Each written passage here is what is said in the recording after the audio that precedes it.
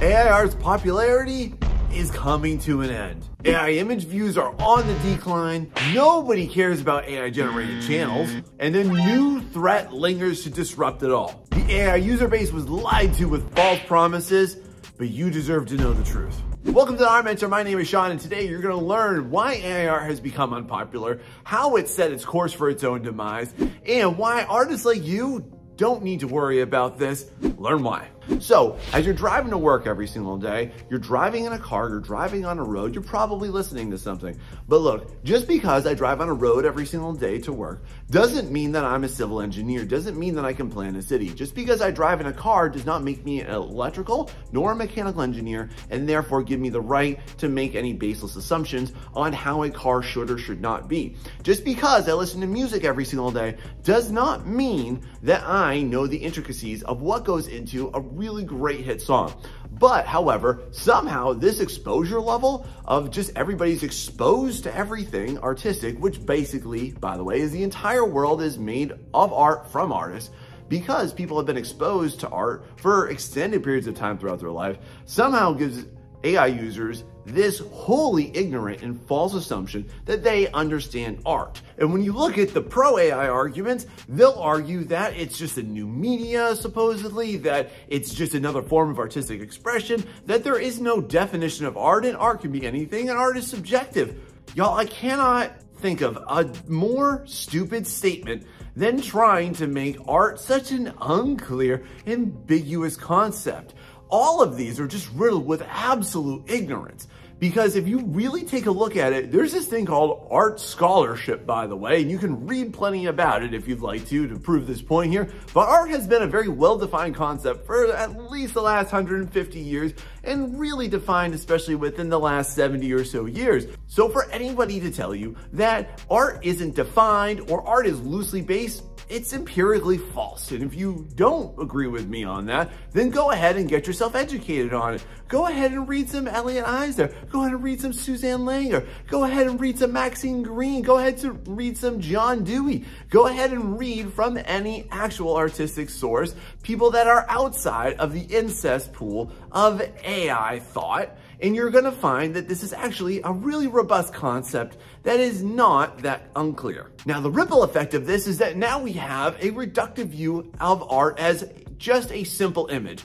And if you're going to approach it, this just supports my personal thesis that AI art users got into it for the wrong reason. Because if you are solely focused on the end product, then you are neglecting 90% of what art actually is, why it's meaningful, and why people follow and like people that actually do this. And I can conclude this simply because all AI art accounts, they don't even touch the numbers and popularity and the loyal fan base of actual art accounts, like big art accounts. They don't even touch it. No one even knows who these people are, because it's not about the people, it's about the machine behind it that's popular. But what happened with AI art and why it became unpopular is that we threw a whole bunch of noobs into the ring of art, and then nobody had any idea how to actually handle that, or what's involved with it, or what keeps people coming back to it, and what keeps people sustained on it. But it's kind of like throwing a bunch of toddlers into the NFL and telling them to have a good game. And artists, you know the truth. If you're only into AI art for the end product, you don't have any long-term sustainability or success, and I would guarantee that. And if you think I'm wrong, please, I invite you, tell me where you heard it down below. Just your exposure to art and your mom's opinion, or your baseless assumption over the fact that the last time you took art was in middle school or elementary school doesn't give you the right to go ahead and redefine what you think art is. Now, let me tell you why Sora is going to be a major disruptor for the AI image generating game, and why I think that it's going to be a good thing for artists, but not because it's actually going to be useful. You no doubt have heard by now that OpenAI came out with their new text-to-video generation, and what is inevitably going to happen now is that every single grifter that hopped onto the AI image generation game is now going to migrate over to AI video, and then they're going to hop over there in hopes of making money, which, to be honest, they're not going to make it there either, because every social media platform in the world is really big and hyped up on video, and that's how people will get more reach. Now, what does that mean for them though? Nothing, because honestly, popularity doesn't really pay well. And especially when we're talking about short form content like TikTok and Instagram, it doesn't really pay anything. And I'm talking from personal experience on that. You're not really gonna go anywhere with that. You're also gonna find that AI generated YouTube accounts are not doing too well, and they're not gonna do any better anywhere in the near future, because people connect with people, not with machines. Now, why this is definitely also gonna be a great thing for artists is that with all of these AI generated image users now migrating over to AI generated video, is that this is now gonna kick a lot of new hornet nests. So before, when you were just pissing off artists, it was like, oh, haha, poor artist, you're unrepresented. But now we go over to the video area. Now we have some media conglomerates that are probably going to take attention, because this has now shifted from like, oh, well, maybe we can replace the artists on our team, to like, wait a minute, you're telling me we can be replaced? If media conglomerates start to view this as a threat, this is gonna be so bad for AI. What you're gonna find here is that with all of these abandoned AI generated image accounts, is that this is now gonna lead us to be able to have more reach. We're gonna have more authentic engagements. People are going to wanna come back to you and come back to our platforms that were previously oversaturated because of images, because now they're gonna shift into video, and that's gonna be a good thing for us, believe it or not. So let's welcome some new contenders to the fight against AI, and let's also welcome back our audiences. Thanks so much, Sora. Thanks for screwing it up even more. Now, one reason that I think AI got popular at the beginning and was allowed to even get that popular, I really got to blame on the art influencers here a little bit, and how art influencers did a terrible job at supporting us artists, because I can't help but think about this. As soon as AI came out, what I noticed is that most art influencers, especially here on YouTube, they flip-flop back and forth more often than a waffle maker. And it just didn't do anything good for anybody. So at first, they didn't really understand it, and then they went back and forth with it, and then they either settled into some camps of like, well, I do want to do it because it's for my user base, or I'm afraid to speak out about it because I don't want to lose my viewer base. What that led to was a lot of art YouTubers and a lot of art influencers selling out. And then on the other extreme of it, how many art influencers came out over emotional, overreacting about it? They're crying, they're sobbing, they're angry, and they're pissed off, and they're screaming at cameras. What did that accomplish? All you gave artists permission to do was to sink into dread, was to sink into fear, was to sink into their own insecurities. I just want to ask you this. Why did they do that? How did that help? Because I really do blame a lot of art influencers for allowing AI to get as popular as they did by not speaking out about it sooner. When you're going to adopt the title of any type of influencer, you also have to think about this. Who are you not influencing? Because you have to be okay with that. You have to be okay with just understanding those people aren't gonna like me. But I really do respect some of the big creators that came out from the beginning and said, no way. Carla Ortiz, you're a rock star. When I take a look at people like Mark Brunet, also rock star. When I take a look at Sam Young, rock star. Thank you so much for leading the art community down a positive path back towards authentic creation, back towards what's actually considered authentic creation. And I'm gonna talk to you about that in this video too, about what is and what isn't creativity, by the way, because that needs to be outlined, because that is a major popularity line for why AI art became popular in the first place. But it all started with influencers. I'm sorry, but I think a lot of y'all let us down. All right, I want to give you a hot take right now that AI art also popularized, which is this idea that your ideas matter. But I just want to challenge that. Actually, your ideas are completely worthless.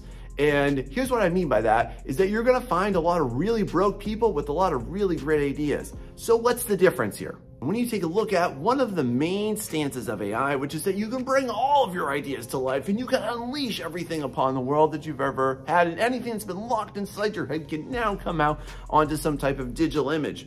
I just wanna ask you this, why is that a good thing? Why do you think that your idea is worth that? Why do you think that your idea is actually going to be valuable?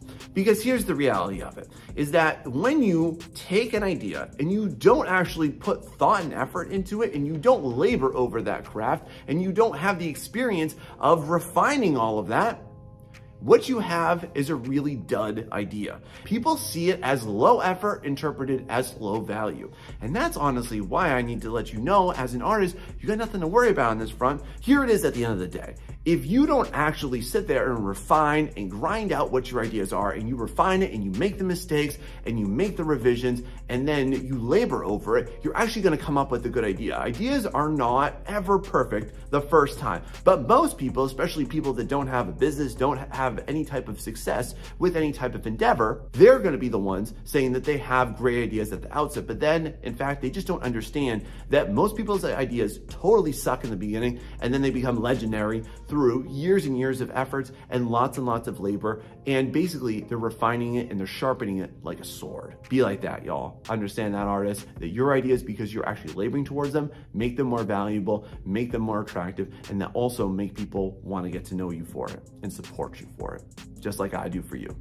Now, here's another curiosity that AI art brought to the table, which was popularizing the ability to just shove corporate interests and corporate propaganda down the throats of millions of people across the world, disenfranchise a whole lot of artists based on absolute nonsense, and make marketing seem like truth when it's factually completely untruth. So when you are looking at what the promise of AI is, first off, they're gonna liken it to a human brain. They're gonna liken it to how we think. They're gonna liken it to how creativity works. And I'm gonna totally dismantle that through this video today. So you need to know this, is that there's actually no factual basis for that. There's none. Who in the world is actually saying that outside the world of AI? Oh, that's right, nobody. But who challenges it? Oh, that's right, everybody. For example, Noam Chomsky, who is smarter than anybody watching this video right now, who has also been named the greatest intellectual of the century, has literally come out and said that artificial intelligence is not intelligence, but rather a plagiarism machine. Who in the field of education or cognitive development or child development supports this theory? That's right, nobody. And then what's also interesting is that AI companies are also popularizing this belief that they can understand how to unleash creativity and imagination, but who do they have on their team that's an expert in that? Nobody. How many artists do they employ? Nobody.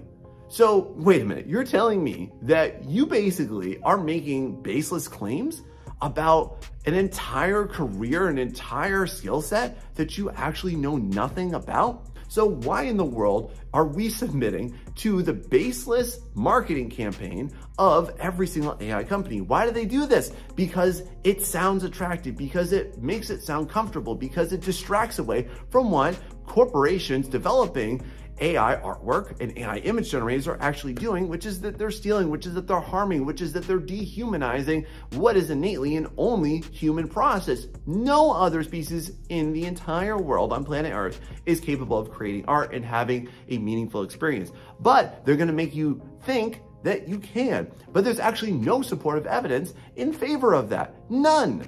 Meanwhile, there are artistic scholars. Meanwhile, there are people in learning and development. Meanwhile, there's plenty of research that supports the theory otherwise. So why are you believing people that have no business telling you about how our brain works or how art works or what actually makes a strong image? Because AI can't generate that, but man, AI bros and AI corporations, they really sling it our way. And they just have no idea what they're talking about. You ever notice that? But they popularized it, and they popularized the spread of misinformation. Great job lying to billions of people. But we know better, and more people are gonna wake up to it. Now, amidst this whole so-called AI revolution, I just wanna ask you this. Who's getting the credit for everything? When we take a look at anything that is AI generated, be it voice, be it video, be it images, who is really the rock star here? Who is actually getting all of the kudos, all of the praise? Because it's not the users, y'all. Even if you're looking online at AI user accounts, they're not the ones who really get the praise. It's the machine. And now this begs the question of, is AI art just a tool? Well, let me ask you this.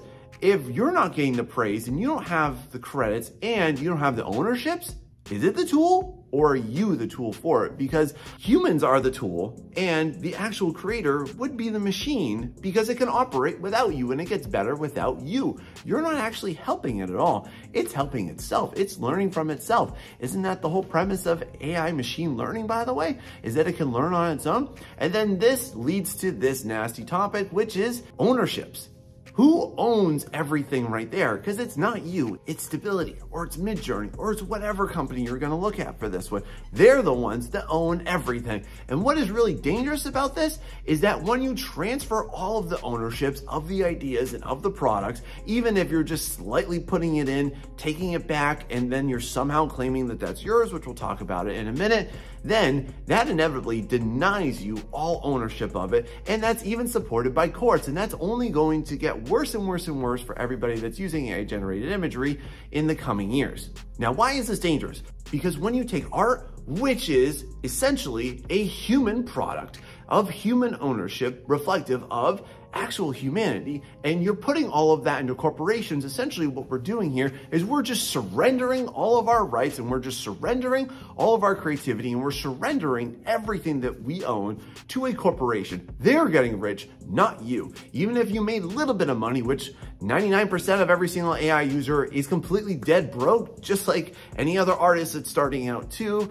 And that's not going to change for them anytime soon because nobody cares and their products are deemed worthless, especially by the job market, by the way. So therefore, what we're going to see is that corporations are going to make out like crazy because they own everything because you're not allowed to. I just want to ask you this. If you're in support of not owning anything, I just want to ask you, how would you feel about that in regards to your children? How would you feel about that in regards to your pets? How would you feel about that in regards to your personal property? How would you feel about that when it comes to your rights? Because when you're just surrendering all of your ownerships to corporations and to big fat cats up in the C-suite, then what are you doing? And what do you hope to do with your life? Because it's not even going to be your life anymore. Did you think about that?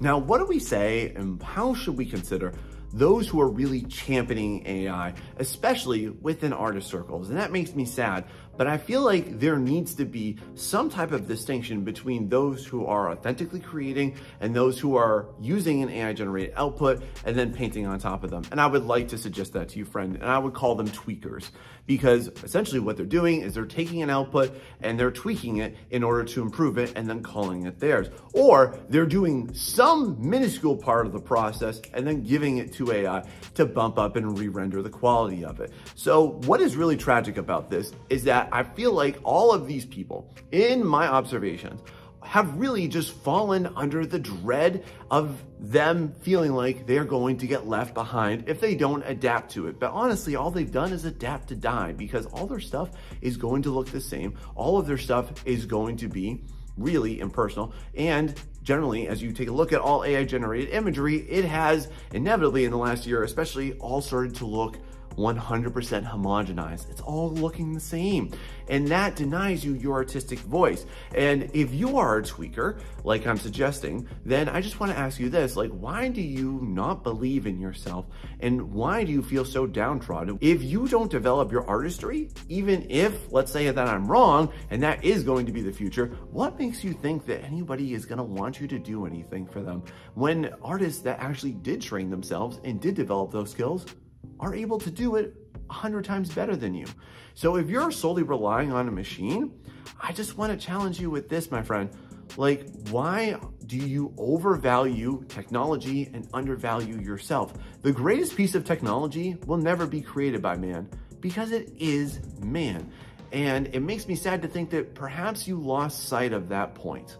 This also transfers into ownerships. Again, is it right for you to call anything that you make with an AI at any point in its process your art? Let me give you this example. So I do paint overs for my subscribers all the time. I love to make those videos and it's really fun for me to give that help and advice. And I do that in a very authentic way because I want artists to do well and I want them to succeed well. And if you're on board with that, make sure you hit that like and subscribe, by the way.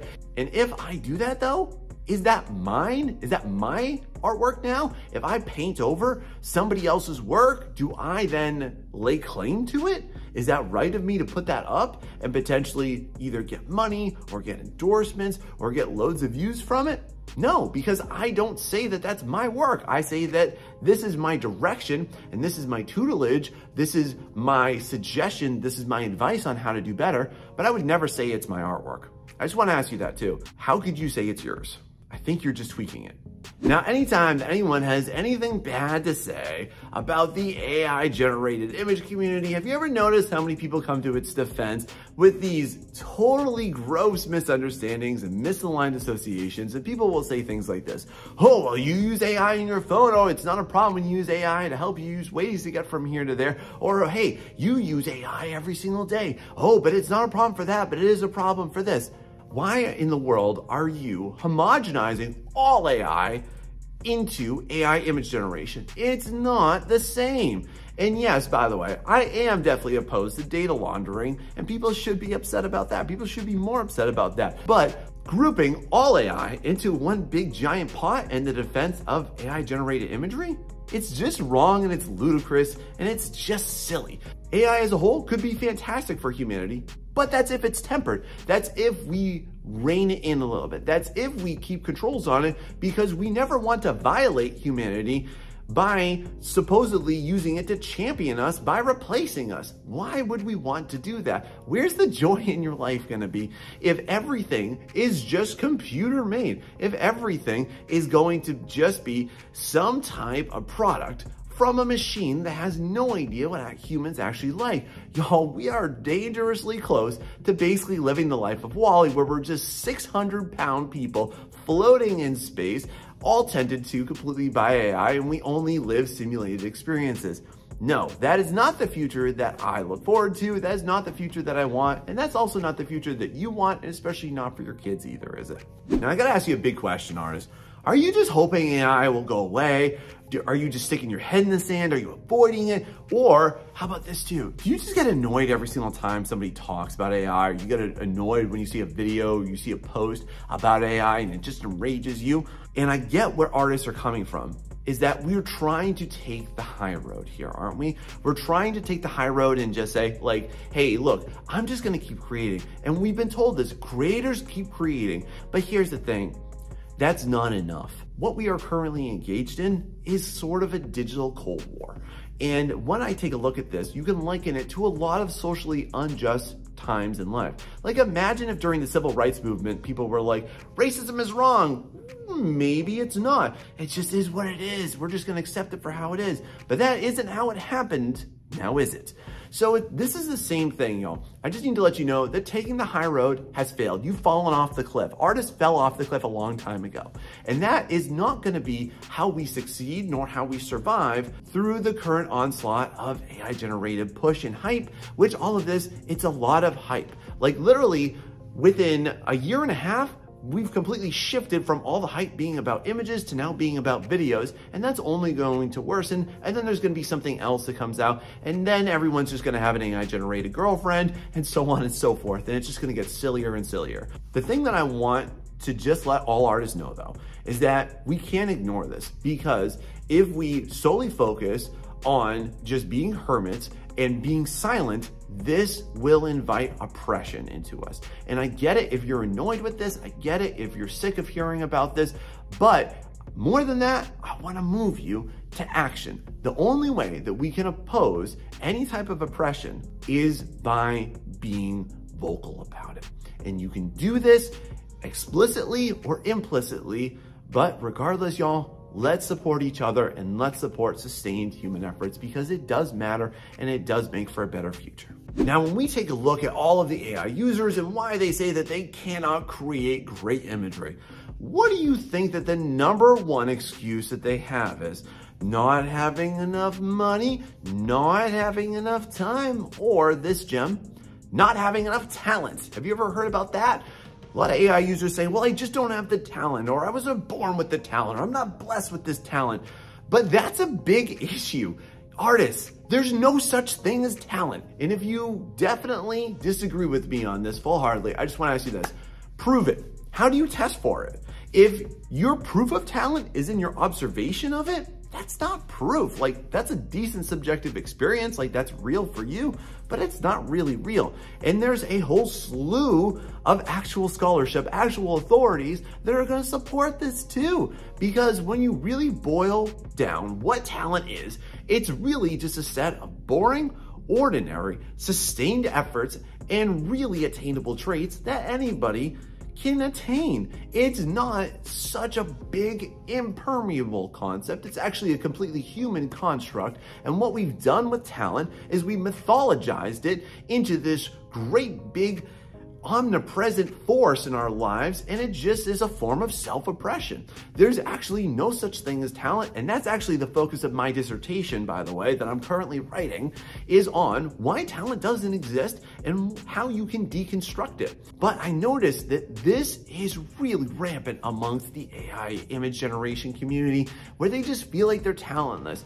But just to be honest, when you say that you have no talent, it becomes a self-fulfilling prophecy. So if you're living under the rock and the shell and the veil of what we call talent, you're just making an excuse. Now, at the core of why AI image generation even became popular was this concept that you were going to unlock your creativity. You're going to unleash that thing upon the world, that you're going to have better access to it, right? But what is creativity and what does that mean for you? And let me just ask you, if you dispute anything I'm going to say about this, what's your proof in it? Because when you actually boil down what creativity is, it's not the end goal. It is every step along the way. It is every minor decision, not major decision, that you are making. It is every single piece of humanity that you pour into your piece. It is an essential component of your process. It is how you make decisions along every step of your journey, my friend. And when you take a look at how you can potentially outsource that, then you're also outsourcing creativity, and therefore you're denying your own creativity. And this is where a lot of people will say like, well, I just don't have an imagination. And I just want to call that out. You're right, you don't, because you're not investing into it, or you're not investing into it the right way. So at the core of this, what we have to understand is that creativity is not a product. Creativity is the labor. It is the efforts. It is the sustained efforts that arrive you at that product. People actually don't care that much about the product whatsoever, like we covered earlier. What people care about is the minutia of detail put into it up into that product. They care about the flaws. And what AI seeks to do is destroy that. It actually completely annihilates your creativity. I can put this another way for you too. Whenever I do paint overs on my channel for my subscribers, I take a look at those artworks and I maybe think this sometimes, like if I were to liken that to an AI generated image that I was given and then asked to paint over, I look at it the same way, like that's not the way I would have started. That's not the way I would have painted it. That's not the minutia of decisions I would have made for it. So all that leads me to say, it's just not the same. And that's not creativity, that's just production. And they're not the same. You are not a tuna canning factory, and don't look at your artwork like that either, friend.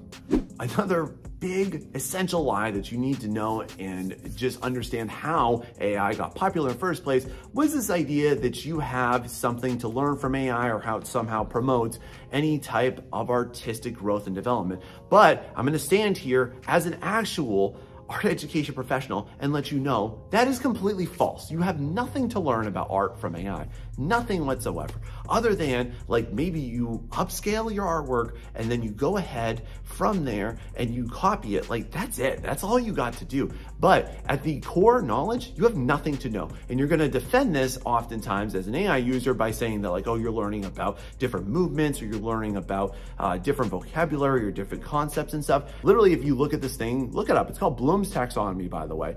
Knowledge and vocabulary are the lowest tier, okay? Everything that's at the top tier of actual learning is synthesis. It's how you actually integrate all of those complex ideas, because knowledge is worthless and application is everything.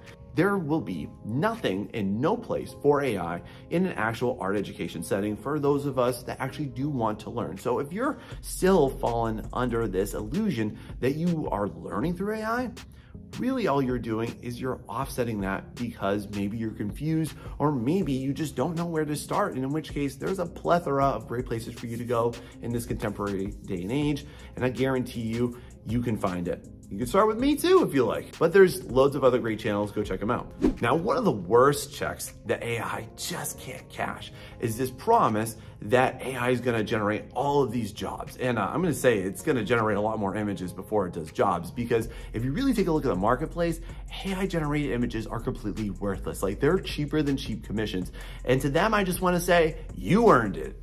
Every AI user, you earn those $10 commissions, and thank you so much for taking them, because now you've awakened all of our eyes to learn that yes, we are worth a lot more. And there are so many freelancing artists like myself, like people that I advise, like people that follow my advice, like people that are actually in the field that have actually increased their prices since AI came about. Me personally, I doubled my prices and I doubled my income ever since AI came onto the scene, because people actually value it more. Here's the grim future of AI, if you want to know it, is that it's not going to go to you, friend. No, they're going to have essentially the AI call centers in economically disadvantaged countries like maybe like Brazil or India, where the American dollar stretches really, really far, and they can just have an entire farm and crop of people who will just generate everything. And it's not going to go to you, friend. It's going to go to them. And specifically, I'm not saying that's going to create opportunities for them. I'm going to say that it's going to take advantage of them. And that's not anything that you're going to be a part of, because it's going to be outsourced from you, just like every other part of AI. You ever think about that? Now, AI art initially was very popular, but that has currently ceased to be, and it's only gonna worsen over time. And AI bros don't wanna admit this, y'all, but AI art is currently crumbling. I made a whole video to show you everything that's wrong about it right here. Go check it out. See you next time.